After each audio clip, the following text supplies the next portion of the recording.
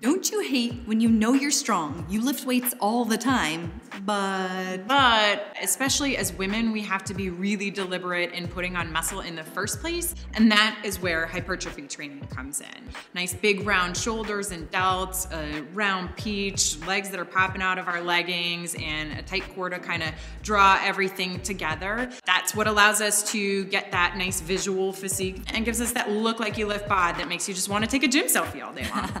Definitely. So what you're saying is certain areas of your body just take a little extra attention, right? Yeah, exactly. So I find that with my clients, we just have to be a little bit more intentional about bringing up those certain areas, especially the shoulders, the glutes, and the hamstrings for sure. And then we're just gonna add in the quads and the abs to kind of put that all together and give everything a little boost.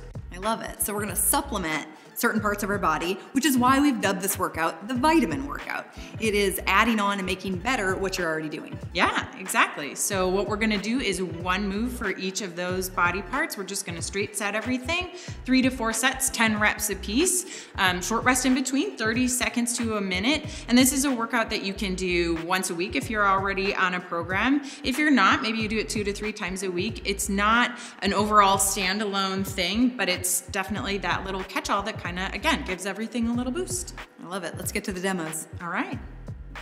So we're gonna show you a bent over rear delt raise here, and Jen is going to demonstrate. So she's going to get into a good strong bent over position, hinging the hips back, really nice flat back. She's gonna have a pronated grip here, which basically means thumbs stay together. In the up position, they're gonna point down. So she's got thumbs together here, and basically think like a string is pulling that dumbbell up, really focusing on feeling almost the top of your tricep so it stays in the rear delt, not the upper back. Really nice and slow and controlled in that arc. Holding the nice strong bent position. Looks good. There you go, bent over rear delt raise. So we're gonna show you an incline reverse crunch here. Obviously you're gonna set up on an incline bench, which we've got here. Jen's going to lie down, back on the bench, grab hands behind you so that you're secure. She's gonna lift her legs up, knees about a 90-degree angle here, and then engaging through the core. She's going to lift her butt up off the bench, toes toward the ceiling, slow lower down, really controlling her butt down so it's not dropping down on that bench.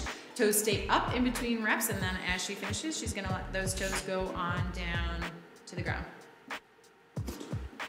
So we are going to show you a frog pump. Great exercise, love it. It has pump in the name. So you're gonna set up lying on your back as Jen is. She's gonna go ahead and rest her arms to brace, and then she's going to bring her feet together, close to your butt as you can, comfortably, and then squeeze the feet together, and together squeeze the feet down into the ground as you bridge up, keeping a nice strong core position, really focusing on squeezing the glutes. Slow lower down.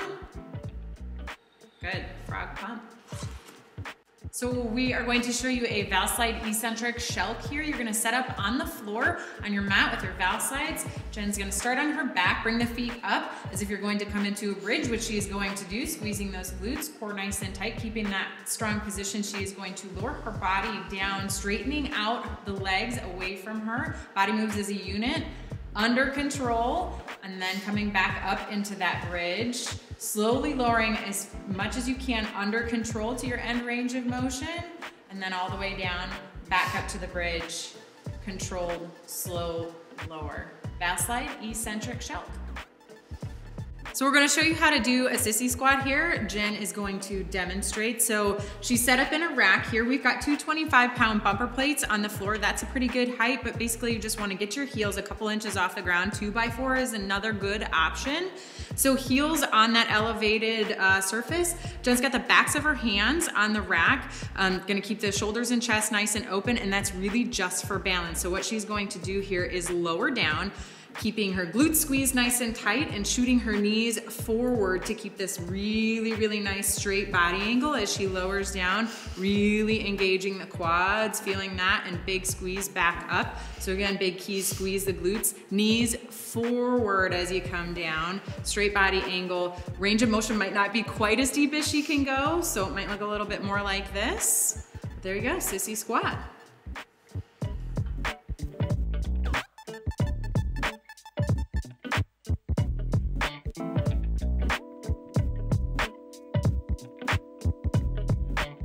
Make sure you keep your eye on your inbox in the next few days. We've got a lot more stuff coming your way.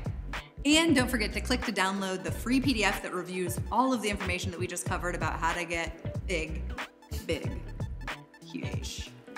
Huge. Like Pretty Woman. Check it out! Woo!